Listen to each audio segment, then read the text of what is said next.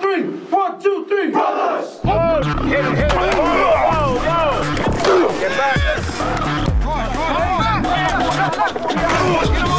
About 1/5 of what you can explode that guy on.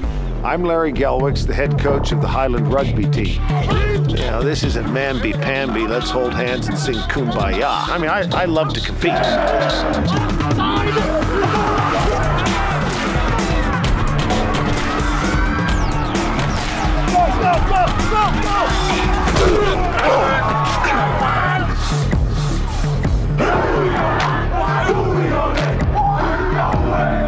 Our varsity win-loss record is 415 wins and just 10 losses, and we've won the national championship 19 of 26 years.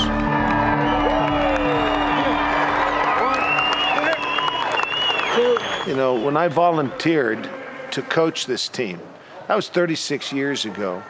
I think I did it because, well, I love the game of rugby, and I thought it would be fun to be a coach. And looking back, my motives have changed. You know, winning's important. You know, we're a sports team, but to me, it's not the most important thing. What we have to do now is stay humble, stay healthy, and stay focused.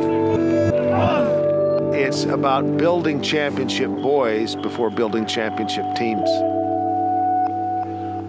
I didn't have a particularly close relationship with my father. I grew up and I never felt good enough.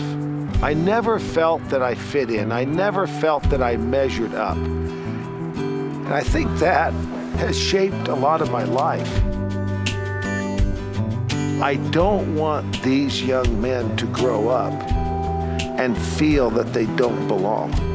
And one of the things I try to do with my players is connect with them and have a close relationship. I think what motivates me is that this is something that I can do that makes a difference, that I can be an influence on a group of 200+ young men every year and help them become better young men. We're a team of Christian values, but a non-denominational team. I tell the boys, if you're a Catholic boy, I want you to be the best Catholic boy that you can be. If you're a Baptist boy, you be the best Baptist boy that you could be. I expect all the young men to honor and live their religion. I believe that we're all children of God.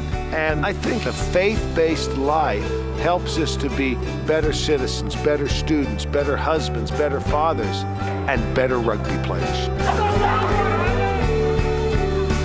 I'm Larry Gelwicks.